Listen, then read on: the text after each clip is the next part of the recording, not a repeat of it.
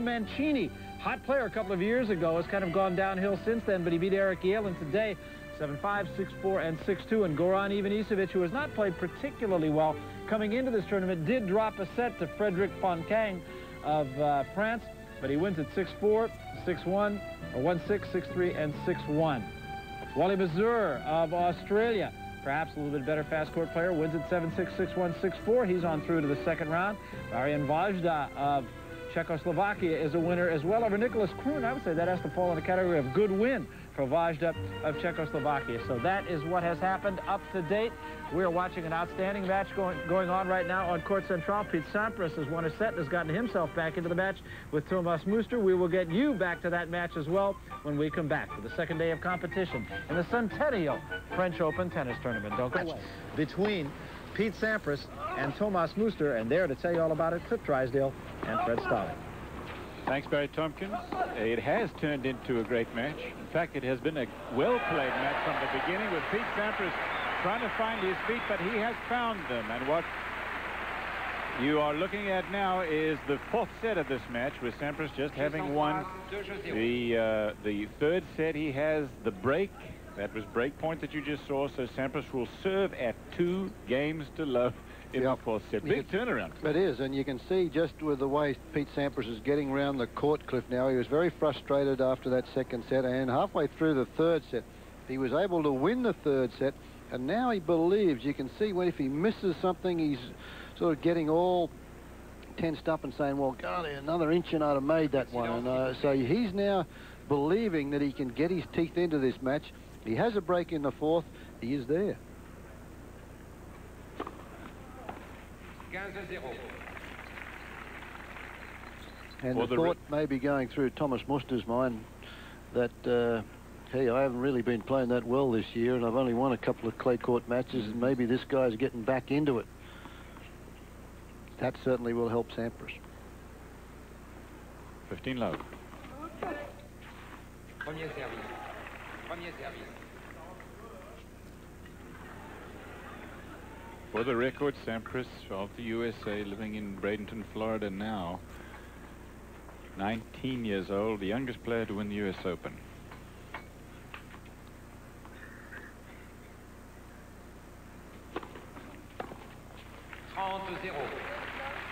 In what was a big surprise last year. Of course, think about all of the surprises that you've seen lately. Michael Chang, who'd have bet on him 2 years ago here at the French Championships? Who'd have bet on him at the US Open this year? He thought he was going to win a tournament like Wimbledon before he'd win the US Open. So a lot of other folks. He's starting to vary his serve a little better.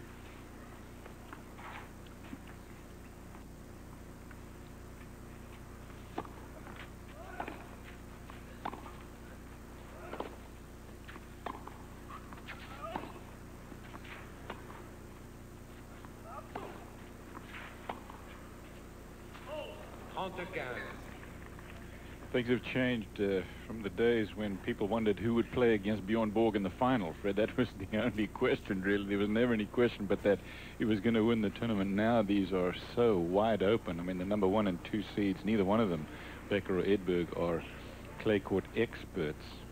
Well, particularly now with Lendl having to withdraw because of injury. But, you know, this match here could be one of the best lessons of this young man's life. If he can turn this around, having lost the first 2 sets, and he has a very good shot at it now, leading 2 games to love and 40-15, or he has a good shot at least for getting to a 5th and deciding set.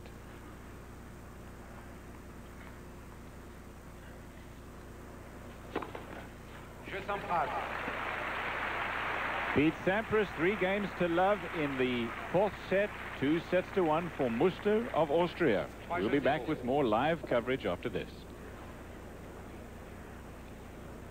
Cliff Drysdale, Fred Stolle, welcome back, everybody. Coverage of the first round, second day here at the French Championships. Roland Garros, 3 games to love. Pete Sampras, 2 sets to 1 down, playing Thomas Muster. Muster serving.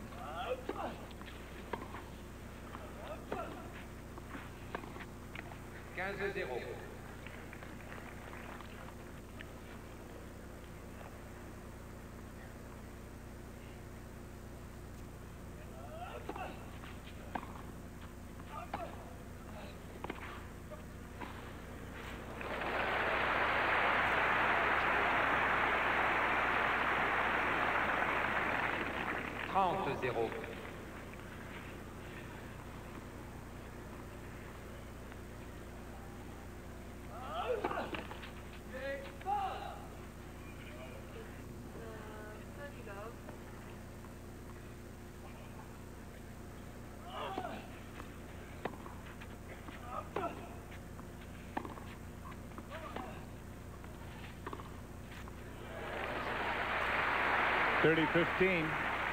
Remind you that he went through arthroscopic surgery again in mid-March to repair ligaments in his left knee that were originally hurt in March '89 before the final of the Lipton against Ivan Lendl. Fred, that may be a factor here, of course.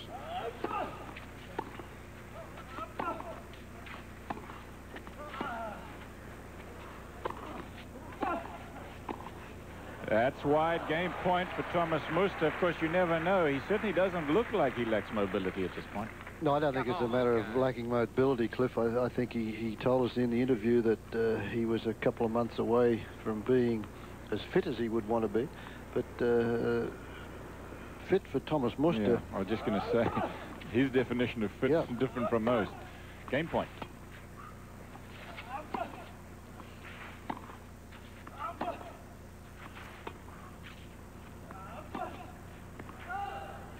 And of course, the way he plays, he has to be pretty fit. The amount of energy that he expends with throwing the weight of shot off both topspin forehand and backhand. But when he had that leg injury from the Lipton, he was in a plaster cast, was back on the court in a couple of weeks in a wheelchair that he had specially made so he could hit tennis balls.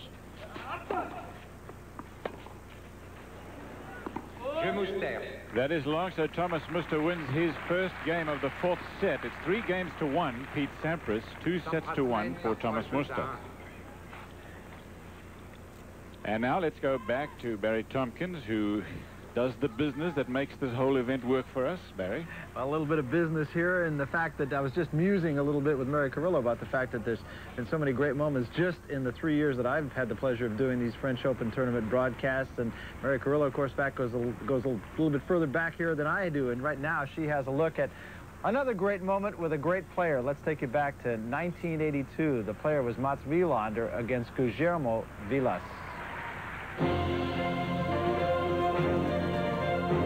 For the fourth time, the Musketeers Cup was within tantalizing reach of one-time winner Guillermo Vilas. Surely he would beat Mats Wilander, a 17-year-old who'd never before won a professional event. But Wilander, the junior champion here a year earlier, went after this championship with a heady mix of both patience and attack.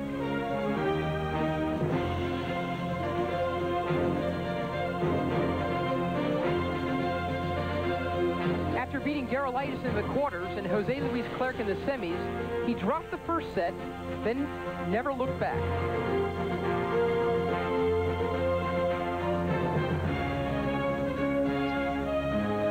One year earlier, the great Bjorn Borg left this court in triumph, never to return. Now there was another Swede to celebrate in the 80s, winning his first of 3 titles.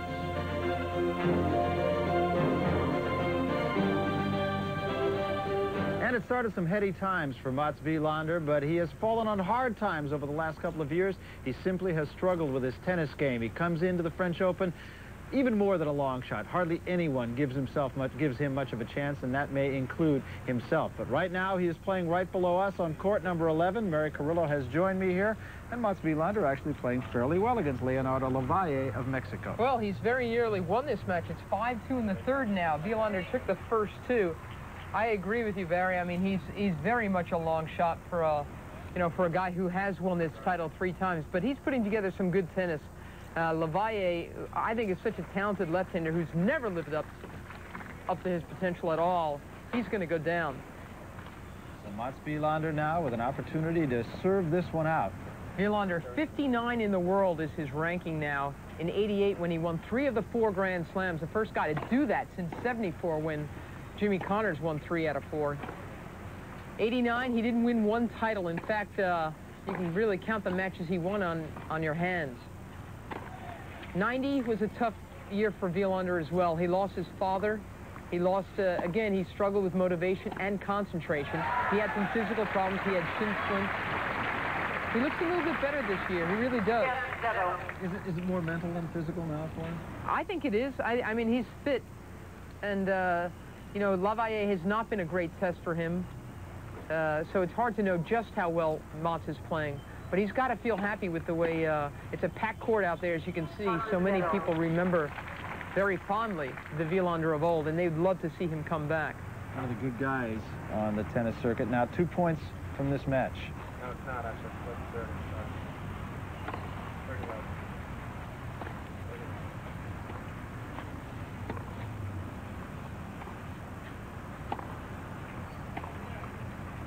And now 3 match points for Mats Wielander to sail, and that may be the right word, into the second round of this tournament.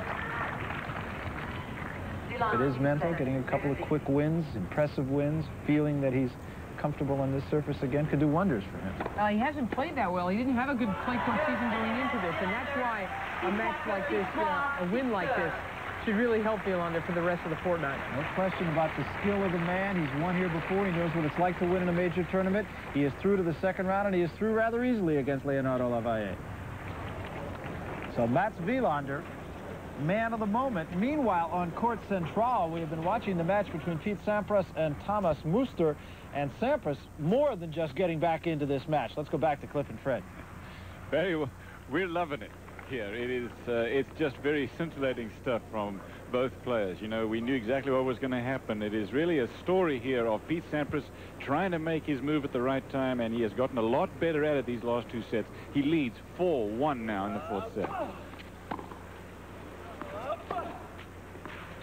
Just one service break, but Sampras has come into his own as far as his serve is concerned, and he broke a string in the racket. He's picked up a new racket on the changeover here.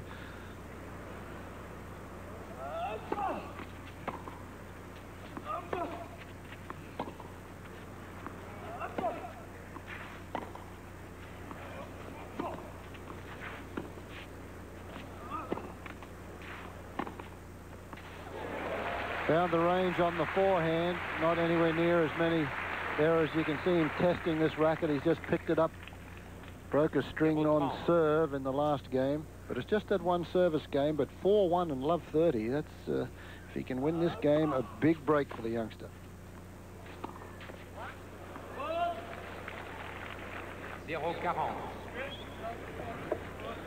Muster wants him to check the mark. Let's see. It was called good. I thought it touched, so the rally continues. You heard the umpire, Philippe Boivin, say, I thought it touched, so the rally continues. The point continues. I didn't see. Let's see.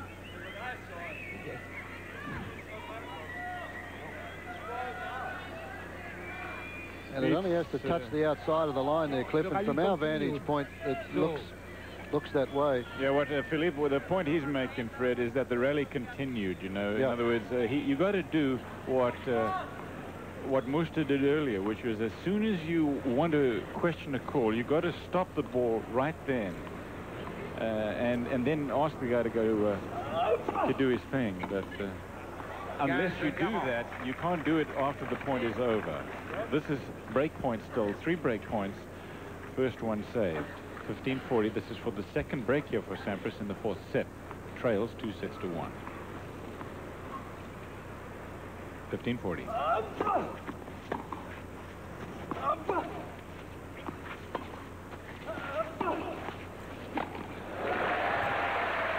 There is the second break, 5 games to 1, and Sampras will serve. Well, boy, have things turned around here, Fred. Wasn't it just 30 minutes ago that we were talking about how this man really didn't know how to play on clay? Well, I still don't think he knows how to play on clay, Cliff. The experience that he's getting here is marvelous, and he could very well come out and win this match, and it'll be a great turnaround. The first 2 sets, he was very close, but he couldn't convert on the big point. He's now serving much better, getting a much bigger percentage of first serves, and he's cut down on the errors. And in the last couple of games, he's been floating backhand returns into the net.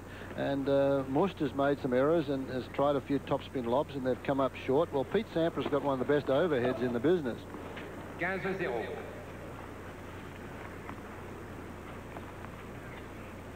You mean floating backhand returns over the net, Fred? Yep. not into the net. floating backhand return approach shots where Right, he's been going in there, and Muster has had trouble with his topspin lobs. I knew that's what you meant. Look at that. That's the thing that is beginning to make the big difference in this match. Not easy to serve with that kind of consistency on these slow red clay courts here at Roland Garros, but if anybody can do him, he's one of them. Edberg is the other. You saw that 2 years ago when he got to the final. 30 love.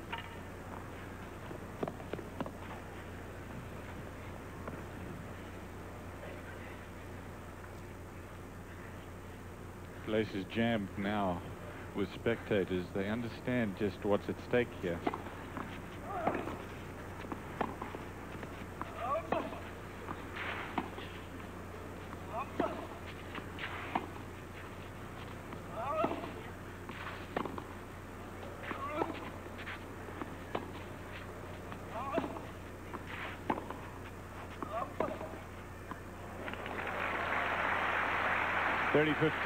In the fifth set, and of course we haven't got there yet, but we probably will. You will see again this classic confrontation of aggression and defense. It's not like you've got two defensive players just going to moonball each other. It's not going to happen in this match, and that makes for excitement. 30-15. Look at that.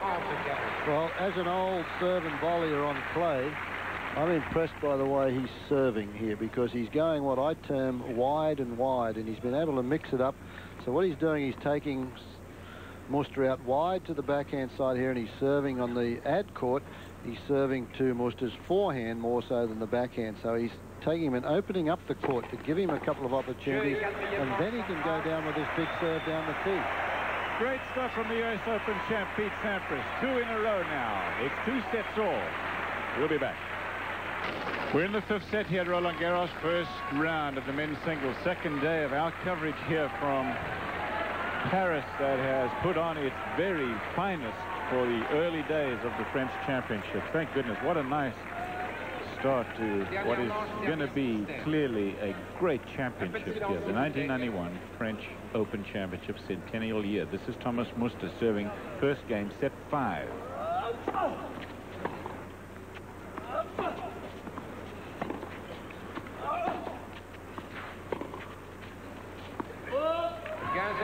Only the players know how difficult it is, Cliff, in a situation like this. Best of 5 sets on a slow red clay court to come back and win after losing the first 2 sets.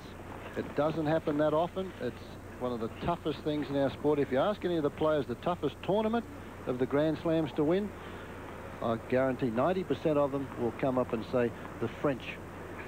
Absolutely.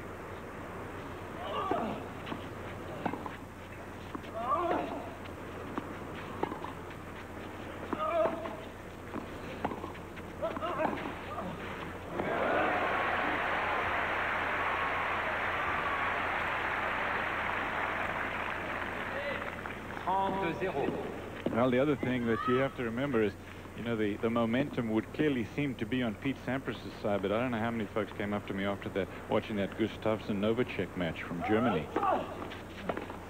Finish in a moment. And said, how could it have happened? How could Novacek win? Because the fourth set, I don't remember, either didn't win a game or he only won 1 game. Momentum was on his side, but he came back in the fifth and held on to beat Gustafsson.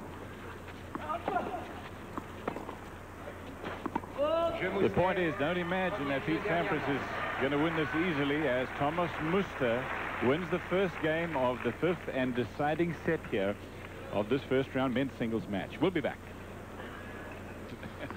I do know you guys are in front, so are we. Well done, Barry and Mary. This is 40-30 here with Pete Sampras serving. It's game point. Second game, fifth set. He's down 1-0.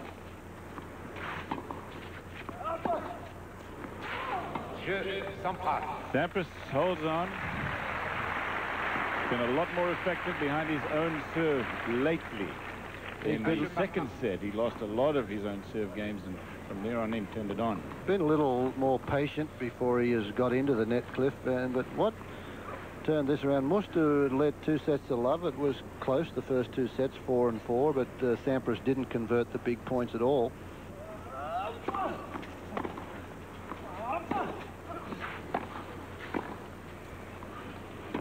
Great done. shot. Sampras in the third set got the break, the first break of the third set, and led 4 games to 2. And that sort of got him going until Muster broke back for 4-all. And at that stage, he lost 8 of 10 points, Sampras, and we thought he was gone. But look what's happened now. On the full run, he's able to get across there. Muster looking for it down the line. Sampras flicks it across in front of him. Be an unbelievable display from this young man if he can come back and win this match. Not only the fact that he was down 2 sets to love, but he's not on his favorite surface. He's playing a great clay court player, a semi-finalist here 2 years ago, or last year rather. He's a very, very talented young man, Sampras.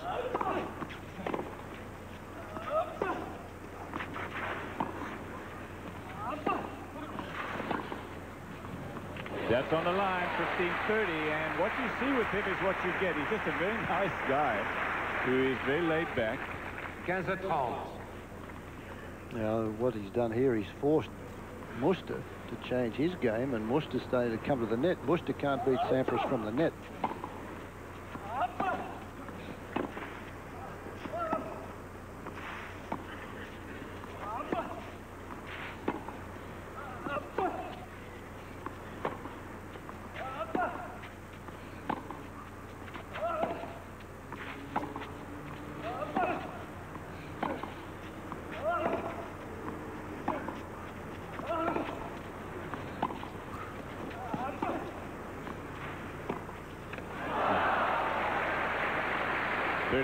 Muster, of course, is not as on the mark, not as fierce as he was a year ago when he came into this, because he had just won the Italian championships and he was a favorite really to win it. This year, of course, that's not true.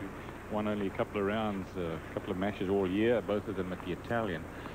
So, as you said before, Fred, he feels that he's a couple of months away from being at his best.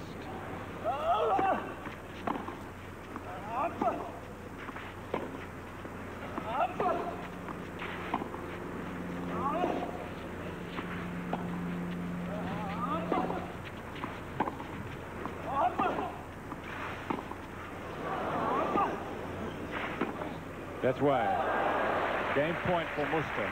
I'm very impressed with Pete Sampras' ability to stay back for as long as he has been able to and still be in the match. That last point, Cliff, you noticed a slice backhand to keep the ball in play. He lost the point, but that's a forgotten shot, and I think it's a good one against somebody that hits with a lot of topspin and doesn't come to the net that often.